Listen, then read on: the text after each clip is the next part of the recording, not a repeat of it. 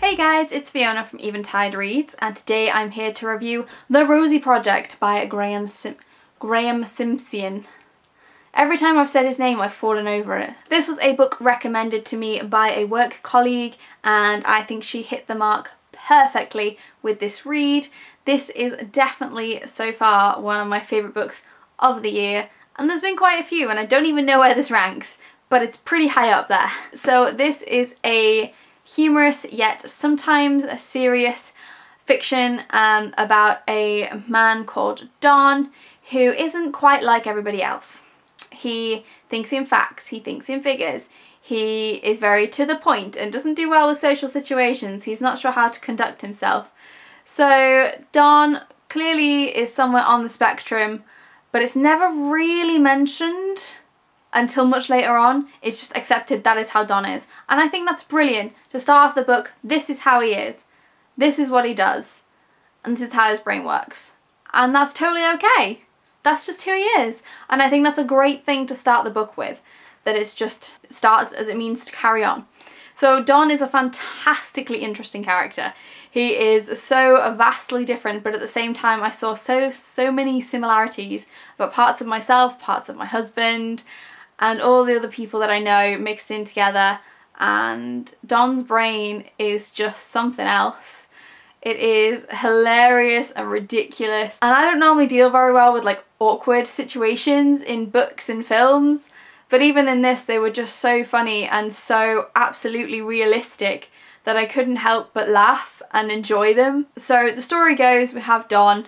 He gets inspired to create the Wife Project, which is a questionnaire to find the perfect wife for him. And it's a very detailed questionnaire, and this then leads him to accidentally agreeing to go for a meal with a girl called Rosie, who is set up by his friend.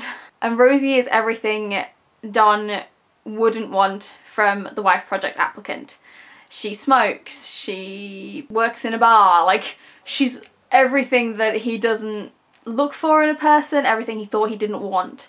So this book is about their relationship and how it has its ups and downs and how actually they work really well together, and it's a fantastic love story. It's not overly soppy, it's just the right blend of happy, funny, romantic, with that underlying tone of this is a serious commitment, this isn't just a young adult young romance, this is something that could potentially be a life partner.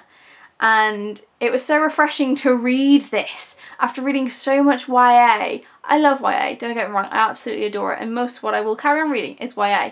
But to have this break and it to be such the perfect book was just so glorious. So absolutely glorious. I honestly loved all the characters, and I thought they were so well fleshed out and believable, and different personalities and ones that you love to hate. For example, Jean, Don's best friend, is a character where you're like, God, he's a bit of a dick, but I kind of love him at the same time for pushing Don out there and being like, just go with it, and Don's like, no.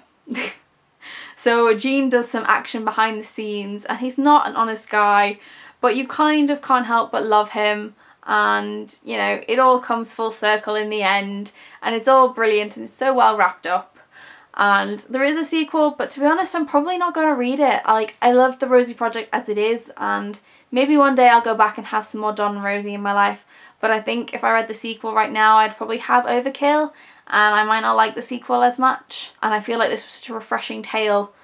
I don't want too much of it right now, if that makes any sense. This is just an absolutely wonderful, wonderful story told in the most compelling way, and it is just fantastic summer reading.